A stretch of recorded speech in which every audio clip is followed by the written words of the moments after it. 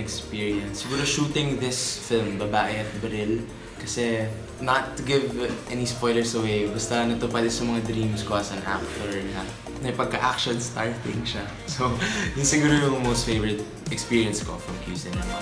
Without any bias siguro, I think QCinema has like one of the best selection panels out there. Kasi lahat talaga ng directors, mga screenplay, sobrang unique, distinguishable from one another.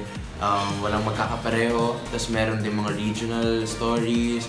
Tapos they also accept yung mga unconventional ones, mga experimental, parang yung Balangiga, yung mga ganun. That's why I like to watch QCinema films. Tapos they